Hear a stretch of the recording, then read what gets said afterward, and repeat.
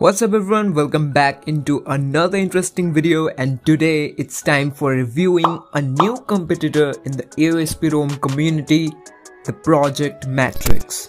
So I've been using this ROM on my POCO X4 Pro for a while, and let me tell you that this is the most complete ROM out with Android 14, and the reason why I'm saying it, watch the video till the end to know that. So firstly, starting with the software, so when you move into the settings, just look at the menu. I have never saw something like this, and personally I love the interface. You get this type of animation which looks great, and other than that, when you scroll down you can also see how the transition changes for the search bar. Apart from this, when you look at the About tab, this looks damn good. So for the interface, it's a 10 out of 10 for me. Now this ROM comes on Android 14, and for the security patch it comes with the November security patch, and for the kernel it comes with the stock kernel. So the shout out for this ROM goes to Ashwin OP, and not only for the ROM, he helped me a lot to build my ROMs too. So thanks bro, and nice work. Now for the launchers, so this ROM comes with the Matrixx launcher. So firstly, moving into the wallpapers and style section, you get this type of interface, and you get a lot of theming styles for your system. And apart from this, you also get the themed icons option, which when enabled put this type of monet theme to all the apps. Apart from this, you can also change the app grid size from here. And now talking about the lock screen features, so you get this type of new Android 14 exclusive clock styles for your lock screen. Like if I select this style and check out my lock screen, it appears like this. Now talking about the home settings, so you get a lot of customizations for your home screen. Like firstly, moving into the icons tab, you can control the icon size and font size, and even you can change the app icon pack from here. Like if I select the Linux icon pack, it gets applied for my home screen. Now talking about the home screen features, so you get the features like wallpaper scrolling and zooming, and other than that, you also get the hot shade background feature. Apart from this, you also get features to control the search bar corner radius, and moving back, you also get features for recent menu like controlling the background opacity, and you can directly check the memory inflow from here too. Now you also get some miscellaneous features like hiding apps, which is, to be honest, a great feature for your privacy. So yeah, that's all for the launcher features. Talking about the pre-installed apps, so as this is the GApps build, so you get the Google Play Store pre-installed that works fine, and for the dialer, so you get the Google dialer for now. Now for the camera, you get the generic camera app that doesn't take great pictures, to be honest, and for now you don't get any Dolby Atmos, but you get the Lineage OS audio effects pre-installed, which is also a good alternative for enhancing the music experience. Now if I talk about the features and customizations, so firstly, moving into the settings, you get this tab called Matrixx settings. So when you open it, you get a lot of features for customizing your whole system. Like firstly, moving into the buttons tab, you get some customizations regarding power menu and volume buttons. Moving back, you also get some features for your lock screen, like you get multiple clock presets for the lock screen. Like if I select this preset and check my lock screen, it appears like this. Now you also get some miscellaneous features, but before we talk about them, I'm seriously in love with the interface. For me, they are 10 out of 10, so a big shout out for the Matrixx design team. So firstly, you get the game space where you can add your games for getting some extra features, and apart from this, you also get the spoofing features for higher FPS in games, unlimited storage for Google Photos, and Netflix spoof. Apart from this, you also get some features for your notification like the head up feature, but other than that, you also get this island notification that actually displays the notification like the dynamic island you get in the iPhone. And to be honest,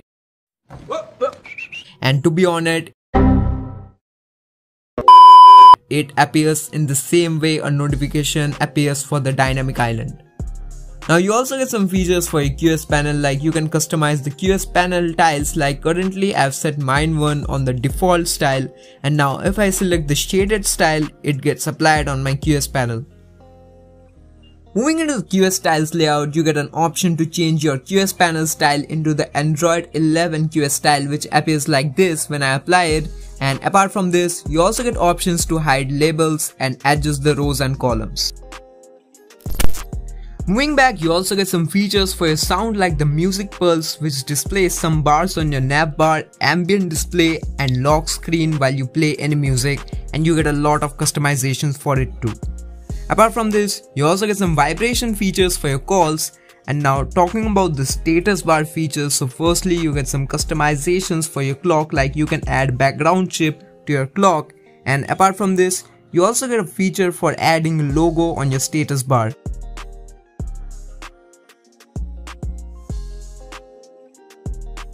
Moving down, you also get a lot of battery styles, like right now I have set mine one on the landscape iOS 15 style, and when I select the portrait iOS style, it gets applied for my status bar.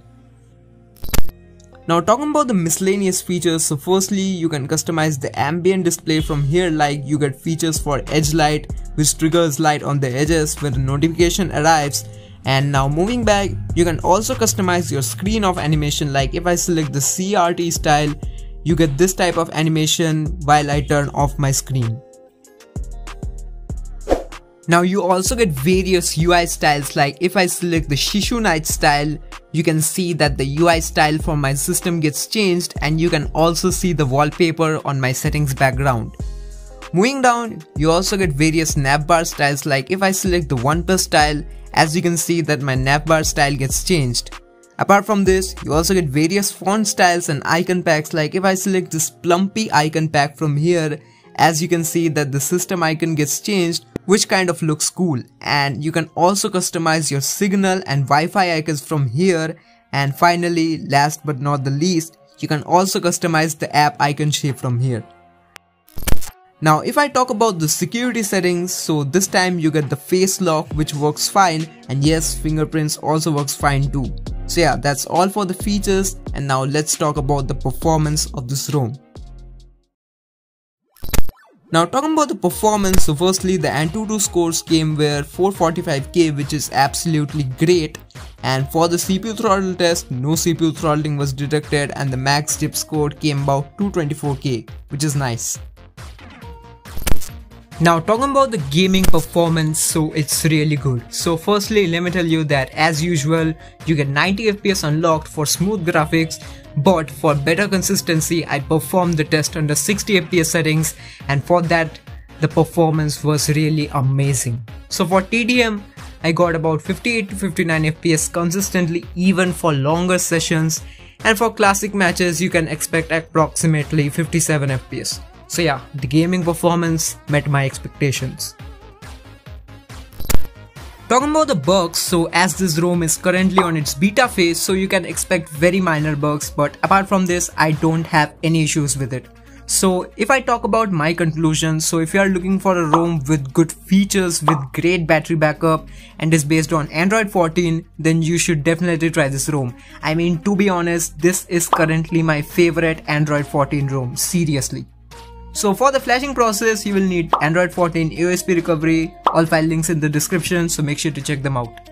So I hope you enjoyed this video, and if you did, make sure to like it, share it with your friends, and most importantly, sub to our channel. So goodbye and take care.